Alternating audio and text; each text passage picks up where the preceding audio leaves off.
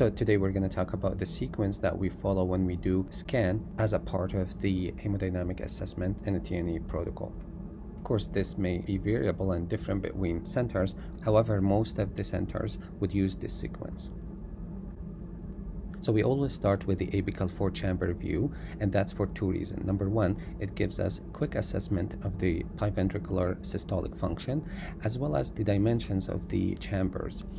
This is important, especially if you're assessing hemodynamic significance of the PDA. And the reason number two is that there are a lot of views that we have to do from the apical window. So that's why it's better to get it done first. So after the Apical 4-chamber view, we move to the Apical 5-chamber view, and this is important when assessing the left ventricular cardiac output. Following that, we move to the Apical 2-chamber view, and this is important to assess the ejection fraction by Simpson biplane method. Following that, we move to the Apical 3-chamber view, which is another angle where we can see the LVOT, as you can see here.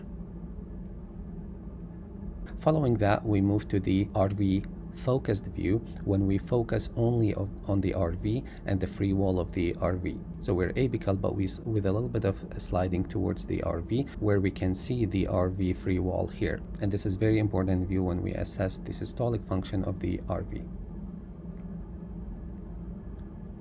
Following that, we move to the Rv3 chamber view, and please feel free to watch the video that I posted about this view.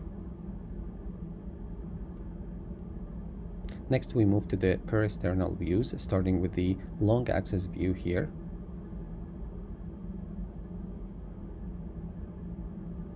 And then with a little bit of tilting, we check the inflow of the right ventricle and then the outflow of the right ventricle, as you can see here. And then with 90 degrees rotation, we move to the parasternal short axis view here at the base of the heart, and then at the mitral valve level, and then at the papillary muscle level, and then all the way to the apex, and then the branch BA comes next. We're very close to the branch BA view. We move to the ductal view where we assess the PDA. And then since we're very close to the suprasternal window, we move to assess the arch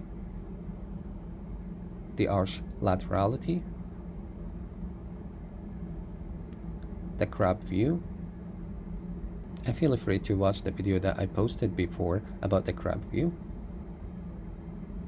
And then since we're in the suprasternal window, we get a quick look at the neck vessel in general, which is the neck vessel view, and this is important to rule out persistent left SVC. As you can see here, this is the left SVC flow. We next move to the subcostal views. We look at the IVC. We assess the abdominal aorta as well as celiac artery and SMA. And then it's important to look at the MCA and check its flow Doppler pattern as well as the resistive index. And then we move to the atrial septum view to assess the atrial shunt and its hemodynamic significance. SVC flow is next. And then last but not least, we have to assess the central line position, and feel free to watch the video that I posted about how to assess the position of the line using the ultrasound. I hope that was helpful, and see you in the next video.